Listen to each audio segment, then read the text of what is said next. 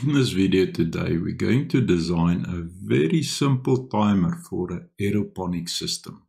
This video is in a response to a question from Jay. He asked he wants a very simple timer where he can switch on a pump for a certain amount of seconds and then switch it off for a certain amount of seconds. He also asked me to talk a little bit about the connection that must be done from the main supply through the relay. Let's draw the basic structure. You'll have a neutral and a live wire on your main supply. Now the neutral wire will go straight through to your pump. So let's say that's our pump. Our live wire must be switched. So this can be a normal switch that we've got there. So if you switch it on, the pump is on, and if you switch it off, the pump is off. Now we're going to replace that switch with a relay. And in this case, I recommend using a solid-state relay because we're going to use an AC pump. The next component, of course, is our Arduino. So we've got our Arduino there, and the Arduino is going to control this switch, this relay that's going to switch the live wire on and off to the pump. Another question was, how do you supply your Arduino board with power? And the easiest way to do that is to take a normal cell phone charger like this, and you just supply that from your live and neutral, and then you plug in your little cable to your Arduino itself. The same place where you're going to do your programming, you can just plug in that power supply there, and you can use this as a power supply. It's an easy way, and we normally have a few cell phone chargers lying around that you're not using. So the only thing that you need is a cable. This, of course, is a normal USB to it's a AB, USB A to USB B cable that you use. So that's a way to connect or to power your Arduino board. Alright, so you have your cell phone charger there. Of course, your cell phone charger will get its live and neutral there, and then from there with your USB A to USB B, you'll have a power connection to your Arduino board. It's as easy as that. I must warn you that working with live AC wires is dangerous.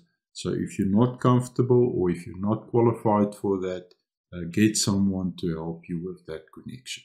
Right, let's make sure of our physical connection, and you'll see this is very simple connection. So we've got a 5-volt wire going to the 5-volt pin on our relay board. Then we've got a ground wire going to the ground pin on our relay board from the ground on the Arduino. And then we're going to, in this case, use a digital output pin to switch the relay, and we're going to use pin number 7, as you'll see just now in the code. So a very simple circuit. It's only going to, Arduino itself is only going to do a timing function that switches this relay on and off. And the switch inside the relay will then switch on and off the pump of the aeroponic system.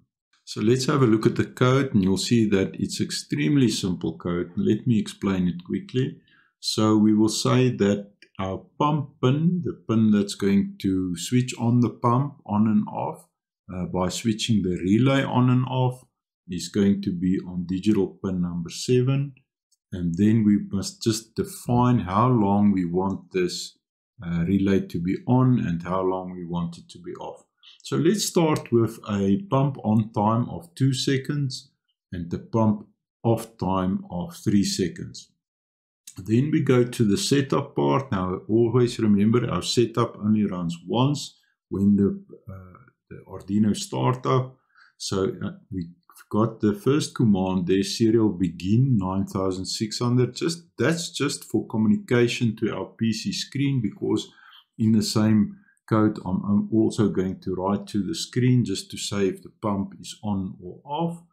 And then we must tell that pin, that digital pin of us, that digital pin number 7, is it going to be an input or an output pin? And in this case, of course, it will be an output pin.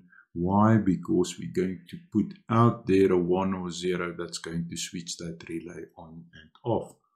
Alright, then in our main loop, now you'll see there's only one function in this main loop. And I always encourage you guys to use functions in your code. So although it's a very simple code, I've also written this in that format. So we call the function pump. Now the pump function will switch the pump on, wait for a certain time period, switch the pump off, and wait for a certain time period. And when the pump is switched on, we're going to write to the screen pump on, and when the pump is switched off, we're going to write to the screen pump off.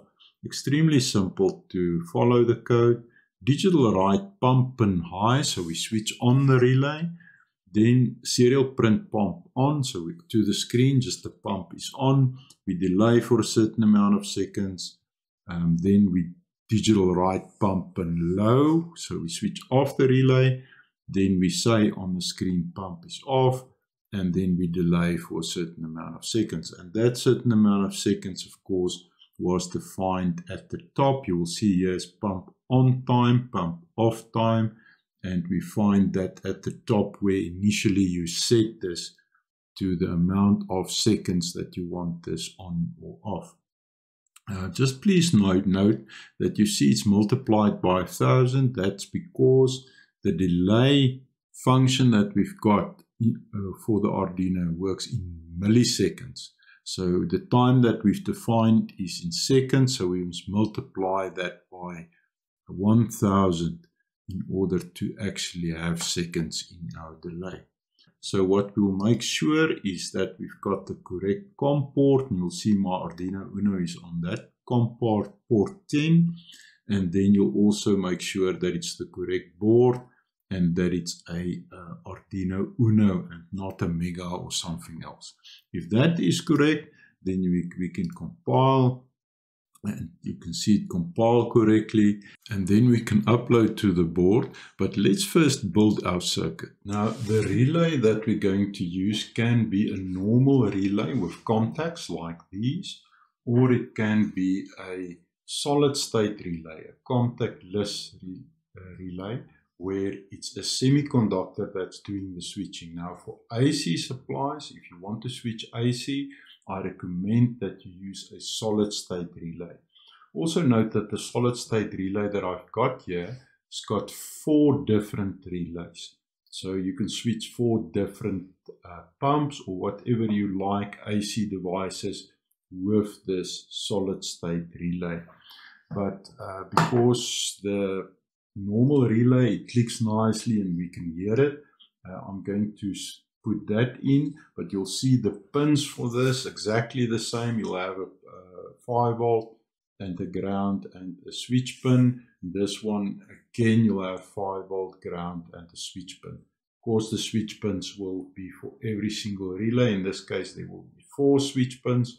In this case, there will be only 2 switch pins to switch either this relay or this one. So let's go to our circuit. So let's take our purple as our 5 volt pin, VCC, push it in there. And let's use our green as our ground pin. Just going to connect the green to ground there, they're very close together, is it? And now we can decide if we're going to use relay 1 or 2. And let's use relay number 1 for this connection. Then we go to our Arduino itself, and we will set that our VCC or our 5 volt is purple. So I'm just going to press that at 5 volt. Our ground is green. So you can remember in the code we said we're going to use digital IO 7. And there's it. We've got our complete connection. Now we can program our code to our Arduino board. Of course, it's coupled to our USB port of our PC. Please note, you've got your relays here, and you've got 2 connections there. This is normally open connections in this specific relay. You can also get relays where you've got a normally open and a normally closed connection. Then you always use the normally open if a 1 must switch it on. Or if you use a 0 to switch it on, then you're going to use the normally closed connection for that. Alright, but in this case, only normally open connections for every relay. So it's like an open switch, and when this relay switch on, that switch will close. So what will you do? You will come in with your live wire into the one side and then go out with the live wire on the other side and to your pump. Right, we can now upload our code to our board, and you see it's already uploaded. In the background here you can already hear the relay switching, so it will be on for 2 seconds and off for 3 seconds. We can also open our serial monitor, and you will see on the serial monitor pump on, pump off, pump on, pump off. Let's have a look at the bench, and there you can see relay number 1 switching on for 2 seconds, off for 3 seconds. And of course you can change that timing by just changing the time in your code. Also in the description you'll find the code for this video. Thank you for watching, and I'll see you in the next video. Thank you and bye-bye.